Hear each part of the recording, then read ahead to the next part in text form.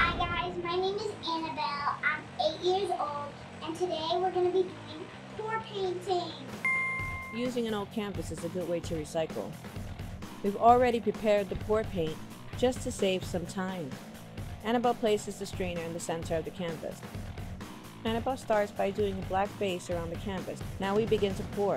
We start with red, and followed by orange, bronze, blue, and continue until you get the amount of paint on the canvas you desired.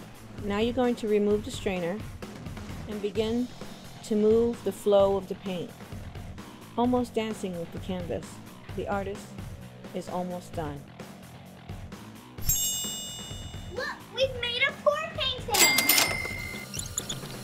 Look at the beautiful piece we put together.